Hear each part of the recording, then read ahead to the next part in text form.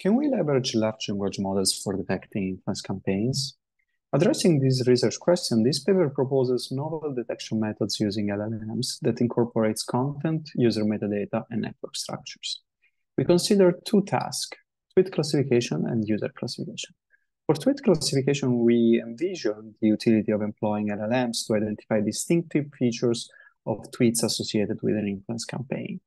For user classification, we aim to classify users as either drivers of influence campaigns or organic innocent users.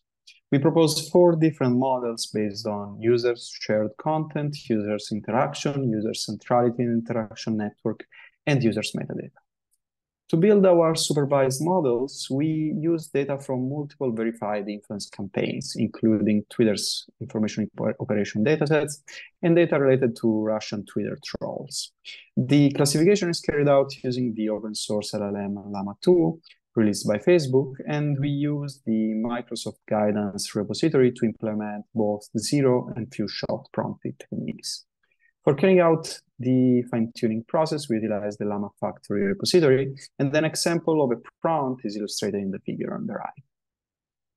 We conducted a series of experiments to assess the performance of our proposed methods versus the baseline approach called linguistic cues to deception from an ICWSM paper. And we tested our models on multiple information operations originating from Russia, Egypt, Ecuador, and Venezuela. The results of these experiments are illustrated in the figure in the slide, while the table aggregates the results of the 4 campaigns considering this work. There are a few noteworthy observations. First, among the proposed models, the content-based approach consistently demonstrates strong classification accuracy across various campaigns. Second, the metadata-based model also achieves promising classification results with the highest AUC among the evaluated approach. Other models, however, show limited classification capabilities across campaigns.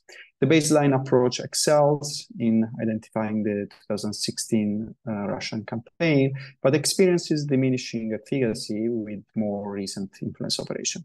Overall, these results indicate the potential of LLMs to adapt to more sophisticated enhancing campaigns in which malicious actors could evade existing detection solution. In the interest of time, I've only scratched the surface of our findings and methodologies, and I invite you all to delve into our paper and attend our talk at the web conference for a deeper understanding of our methods. Thank you.